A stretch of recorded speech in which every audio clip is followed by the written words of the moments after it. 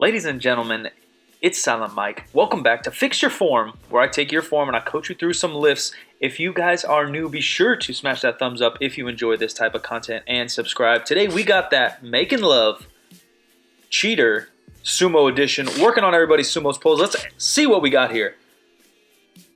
Not bad. Not bad, my friend. See, everything is really solid. He gets the slack out of the bar.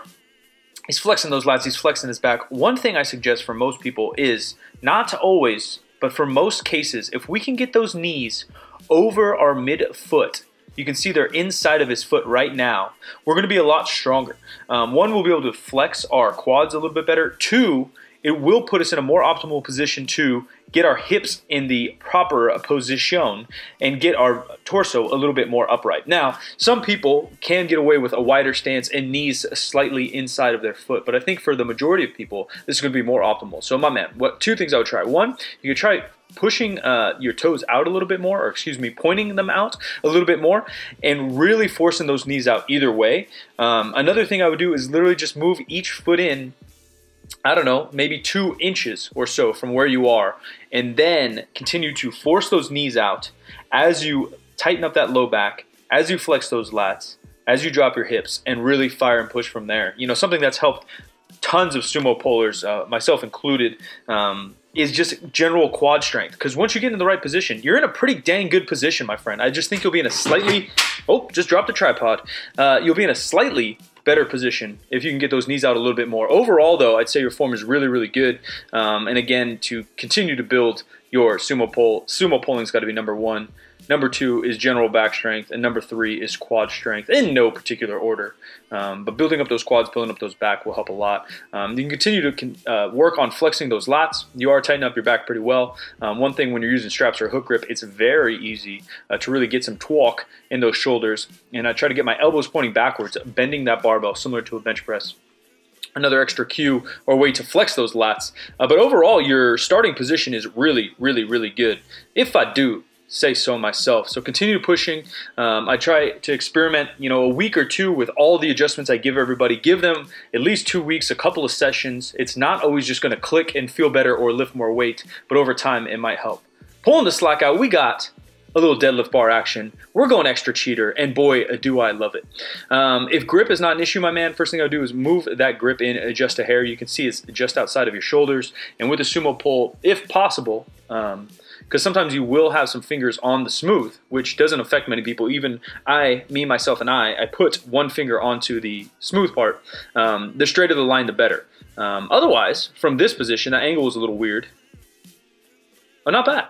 All right, I was going to say you can't see much from that angle, but this angle itself is really, really solid, my friend, especially those reps 2 and 3. Reps number 1, you get a little bit out of position. Your hips are a hair low. You can see that bar get pushed forward by your knees, so make sure you're trying to keep those shins vertical. And also make sure that there's tension in your hamstrings when you're dropping your hips. You don't want to just drop your hips for no reason. What we're trying to do is teeter-totter our weight backwards as we pull our torso up. We're getting a lot of good sumo pullers. This man's strong. This man's strong. Overall, really solid right there. If I could see a better back position, looks like your back might be a hair rounded. It looked like you might just be rushing that start a bit. But overall, really, really good. What, we got 585 on there? Is that 70%, you beast? A little hook grip action. He pulls the slack out really, really well. It looks like we might be able to get that back a hair flatter. And so sometimes a misused or a quote-unquote bad cue, I don't believe there's bad cues, just bad application, but a cue that a lot of people say is get your hips close to the bar for a sumo pull. And what people tend to do when they do that is curl their hips underneath them and literally try to get their hips close to a bar. But we only want to get our hips close to the bar if we can remain a neutral or flat flexed back.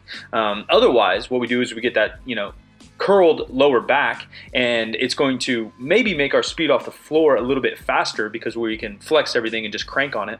But it's going to make our lockout nearly impossible, near 85, 90, 95%. And that's what it looks like you're doing right now, my man. So what I would try to do is, even right here, is you're a little too flexed in that low back. We need to get it into some extension. Overall, really, really, really solid. So 2 things I would try to do is, 1, I would try to focus on that pelvic control. You hear me, ladies. pelvic control, and I would try to push those hips back a little bit, getting that spine a little bit flatter. And number two is I would try to move your eyes and neckline up to the horizon. Now, neutral spine, I think, is generally the goal, but people maybe overdo it. Yeah, see, we can see this curvature in the spine even on setup. And what we want to do is be able to have hips a hair higher, not curled underneath you like so, and it's going to make your lockout and your maximal loads the same speed as your speed off the ground. You're really strong, you're really explosive, and you're 90% there. But what we need to do, it's vital for you to pull the biggest weight you're possible of, my friend, is to get that low back out of flexion. Because right there, once you get past your knees, all you're doing is a curled, not good levered, under load back extension. Dropped another tripod. You guys are like, why does he have two tripods? I don't know, but they're both underneath my foot. For some reason, I dropped them. Kicked them both. Karate kick. Yeah. Because once you get that thing flexed and you're back in the right position, then all we have to do is hip extension and push our hips towards the bar, which is a cue people often use, and it'll be so much easier under max load. So my man, let's focus on kind of a slower eccentric, not too controlled because you don't want to get injured, but that Ed Cone style until you can get that back flat. Lower the weight to the ground with that flat back, and then get some reps that way. I have multiple videos on what I call the Ed Cone style deadlift. Something I noticed how he pulled that puts him into a better and better position, building a better habit over time. And I think you're going to have a monster pull PR coming once you do that. We just got to get that low back in a better position. But overall, my man, really, really good pull, really strong, really explosive. And you're just missing that last 5% to make you unstoppable. Shout out to 8Man Strong in the background. Good guys. I'm not sponsored, but those guys have always been good people to me. This is the pull I've been waiting for. So here we have someone that has no clue what they're fucking doing. They seem like maybe a conventional puller. And it seems like they're trying to do a shoulder, bicep, and deadlift routine at the same time, which I actually, you know, I am a fan of the full body workout. So if you can grow luscious hair like this gentleman, if you can grow a successful, highly entertaining, highly educational YouTube channel like this individual, and still sumo pull like an idiot, props to you. My hat is off to you. For those that don't know, I am joking. This is my homie, the one and only Alan Thrall, Untamed Strength. Shout out to him for everything he does for the industry, for the sport, and for myself, allowing me to film and dick around in his gym all the time. And shout out to my girl Polka in the background. Another sumo puller. Overall, really good, my man. That looked really solid. What else we got? So you're getting a little bit wobbly. It looks like you don't really know the position of where you want your hips to be. I actually think that we featured you. Dude, you're getting a double feature. What is this? Saturday Night Drive-In? The double feature? X-Men and X-Men 2? I think we've already featured you, homie. And my main critique is that when you get locked in, your form is really, really, really good. But the inconsistency in reps is slightly alarming. We want to be able to train every rep, every set, and make them look as identical as possible. So then when we do go for that 1 rep max, we'll be more in the zone. But when you get locked in, you're pulling that bar into your body, your shins are vertical, your hips are in the right place, you're pulling really, really well. So there's multiple things you can do. One, for you, my friend, I might ditch the straps and try to work on that grip. 2, I would try to do a full repeat rep. So if you have a set of 3, you're going to set up, you're going to pull it, you're going to let the bar down, you're going to take a half step back, you're going to stand up, you're going to take a half step forward, almost like a do-si-do, and you're going to redo a rep.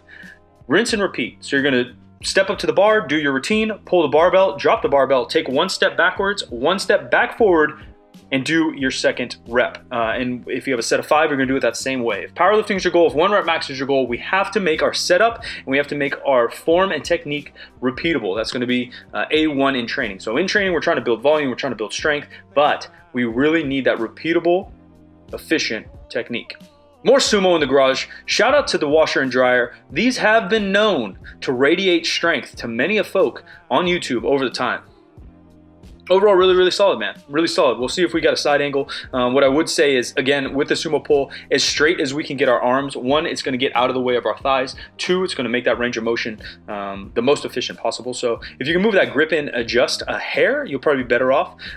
You do have some adjustment with that barbell. It looks like maybe your knees are pushing forward a little bit, and some people can get away with that. I don't think it's a big issue for you, as long as you can really lock those lats in and make sure that the barbell does not move forward first thing when you're pulling off the ground, and that the barbell does not move forward anywhere when you're near your knees. Any deviation from a straighter path or even a slightly backwards path on the sumo deadlift can be extremely detrimental under max loads. That barbell starts to sneak away from you in conventional. You can definitely miss a lift, put a little extra pressure on your back, but it tends to be that people can kind of muscle through it and lean back and get into it. On the sumo deadlift, because balance is more of a factor, bar path is going to be even more of a factor. And that's why people say the sumo deadlift is more technical than the conventional deadlift, which you can make a million arguments if you want, but I think the technicality, there's just a couple fine points, and balance is a bigger deal when it comes to the sumo deadlift. I appreciate everybody for all the support. New videos Tuesday, Thursday, Saturday, Sunday. Silent Mike, be sure to subscribe, a thumbs up. I'll catch you guys in the next one. Be sure to follow me. Instagram, Silent Mike 2Ks, Twitter, Silent Mike 2Ks. I'm out of here. Have a great day, my friends.